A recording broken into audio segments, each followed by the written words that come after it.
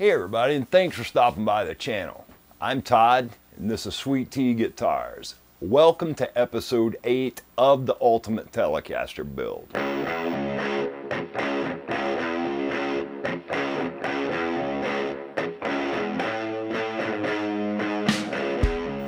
Alright you guys, when we left off in the last episode, I had my body sealed up nice, my bindings installed. All around this front edge right here, I don't have any gaps. I'm great with that. There's a couple of little imperfections right here where either my router bit got off or something like that. I knew I may have an issue right here at the jack hole. But I'm gonna fill that. The stuff I'm using is a 2K product that dries really fast. It's called U-Pole Dolphin Glaze. It's kind of like Bondo, but it's meant for filling really small scratches or any kind of surface imperfections. We're gonna mix some of this up. I'll spread it on there. It'll dry in 15-20 minutes. I'll be able to sand it. We'll be moving ahead with this thing. Before we take to that though, I wanna make sure I'm clean. I know I'm sanded to the level I wanna be, and we've got some more sanding work to do on this thing anyway once the putty goes on there. And I'm gonna wipe the entire side to make sure I don't get any grain bleed or anything like that through my paint. I don't wanna be able to see any of that. Our first order of business is to fill this grain. We'll let that dry. We'll sand the sides and the back for that matter up to 360 once again. Anyway, let's get some of this stuff mixed up and get this spread on here. And I'm gonna mix small batches of this stuff at a time because it does cure pretty quickly. Very, very little hardener with this. That's more than enough. This is the best filling putty I've ever used in my life, is this Dolphin Glaze. This stuff is phenomenal. All right, I've got a little blade right here. I'm gonna hit these spots first. And you wanna make sure you squeeze this down into that gap. And I won't need any more than this, I don't think, unless I run out of time. I'm gonna hit this end grain with this stuff too. This will get down in there and assure us that we get a nice smooth finish for the paint. The one thing I like about this U-Pole product, it sands like butter. All right, you guys, it's been about 15 minutes or so. I'm gonna go ahead and take some of the Super Acelix 360 grit with a soft interface pad on my sanding block. And we're gonna go ahead and make certain that we've got this back nice and sanded and flat like it needs to be. I'm gonna grab some Super Acelix 240 grit to deal with the first little part where we start on these sides, and I'm gonna use a hand pad for this. I'm not gonna take it all the way with this. I just wanna knock down any ridges.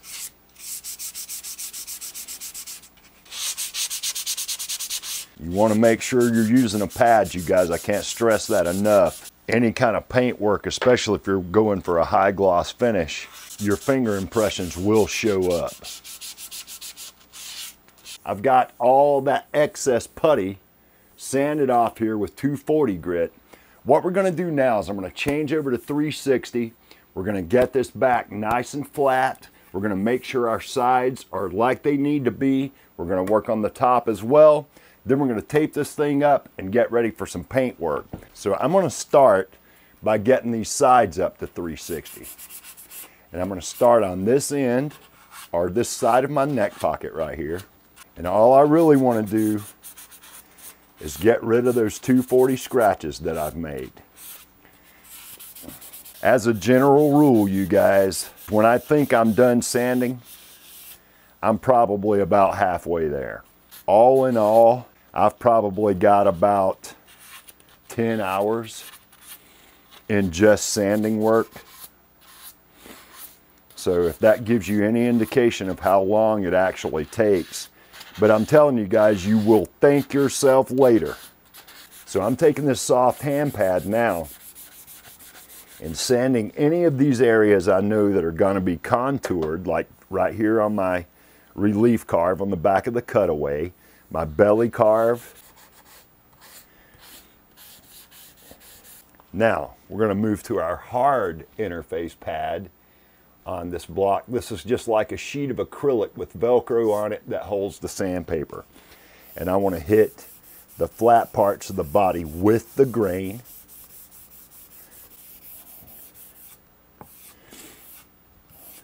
All right, so there's the sides and the back pretty much taken care of. I want to wipe this down and get most of that dust gone.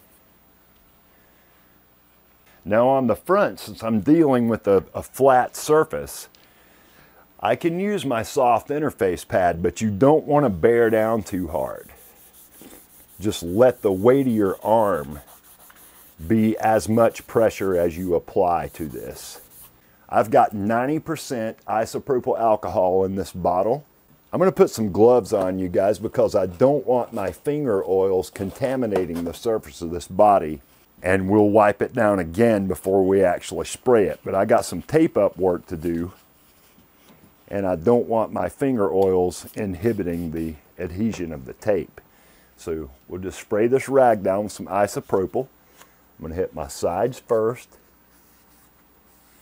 And you guys, this is so important. Anything you've sprayed in your shop, especially things like Armor All or WD-40, anything that puts a mist into the air can cause you massive issues when it comes to paint work. So you really want to pay close attention to this.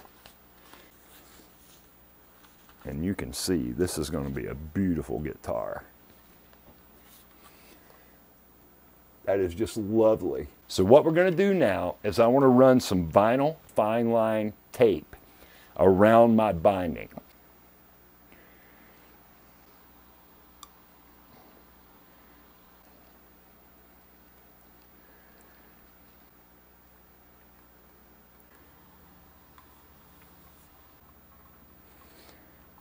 You want to go around here and make sure that you burnish this tape down. Don't use anything hard because that may have a tendency to want to stretch it. Just use your finger. Instead of having to go through a bunch of problems on the tape up for the top itself, I got myself some masking film right here. And this is like transfer tape.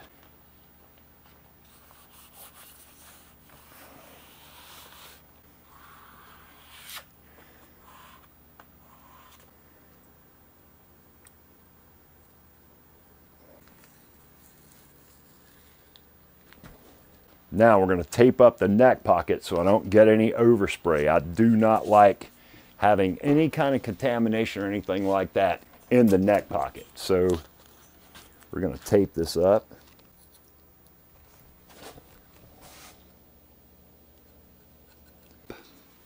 I got my front taped off. I got fine line all around my binding. I'm happy with it for the most part. I think everything's going to go great. I decided that what I'm going to use on this thing is root beer candy. And I don't know how well you guys will be able to see this. I'm going to pan down so I can get it in just the right light and let you guys see this color. Right there. So it's a brown red with a ton of pearl in it. I think that is going to be completely complementary to the top. I thought about going copper, but it was a little light in my opinion. The black cherry, I personally got to thinking, and I mixed some up at work, but I got to thinking that it's going to look black from a distance. And I wanted the pearl to be the focus of this thing, not black. All right, you guys, so I got all my stuff out. I'm set up and ready to spray some paint.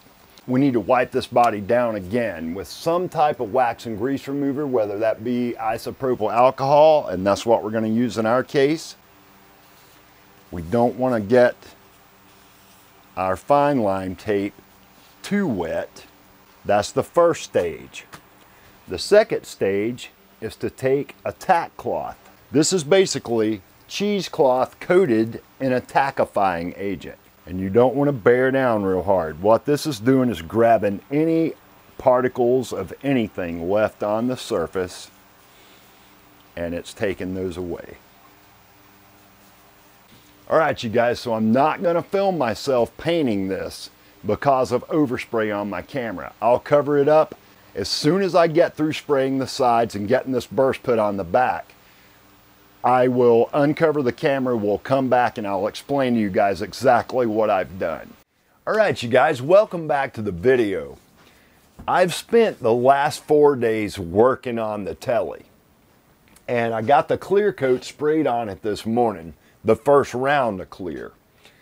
And there we are, you guys. I got a beautiful glossy surface on the back. I sprayed that burst on there, and I'm going to tell you guys all about that in just a minute.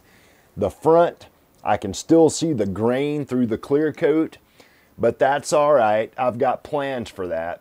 As it stands right now, though, we got a really nice tight line where our binding's at. I am super happy with that, and that color turned out so awesome. That is Rosewood Pearl paint.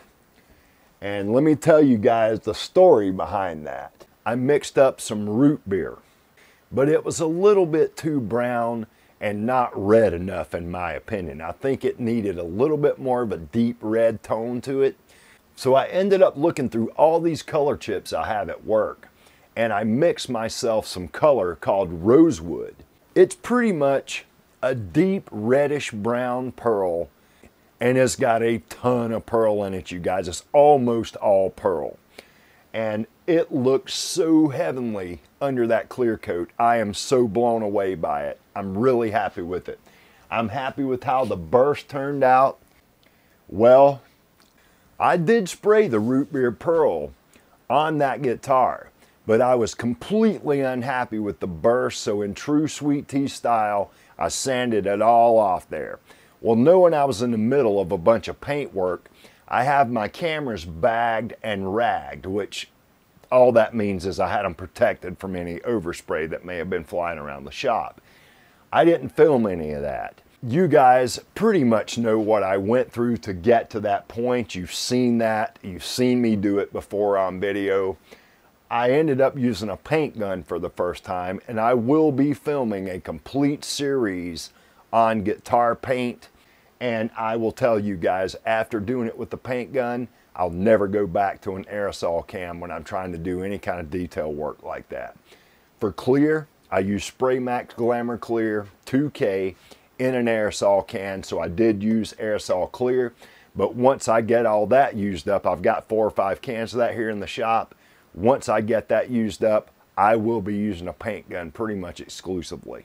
The fact that the grain's showing through on the front, tomorrow afternoon, once I'm sure that clear is cured, I'm going to come down here, I'm going to level sand, wet level sand that body and get everything flat and nice and smooth without going through that clear or that paint.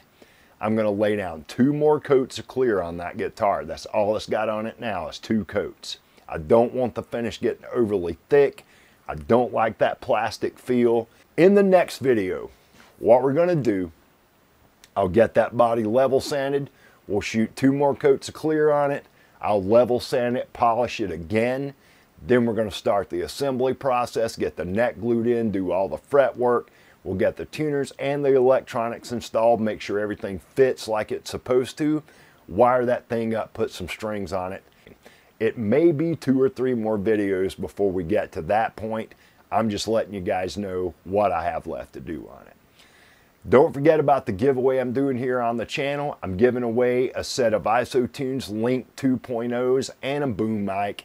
I'm doing a giveaway every month from now to the end of the year. In order to be entered for that, you have to subscribe to the channel and you need to go leave me a comment. Let me know you want those headphones on the giveaway video, which is the featured video when you enter my channel here. So you'll see it right there. It says Sweet Tea Giveaway down at the bottom, February. The title of the video is IsoTunes Link 2.0. So you guys will see it when you come into the channel. Thank you guys so much. Don't forget to hit that subscribe button and the notification bell so you can stay up to date as I release the rest of the videos for the Tele, as well as everything else I got planned. Don't forget to head over to Gio's channel, give him a subscribe and a like, leave him some comments, and stay on the lookout for the first video in the Les Paul Dilemma series. That video is coming to Gio's channel here shortly. We have started that build already, you guys, so stay on the lookout for that. I'll see you in the next video, and as always, peace and love.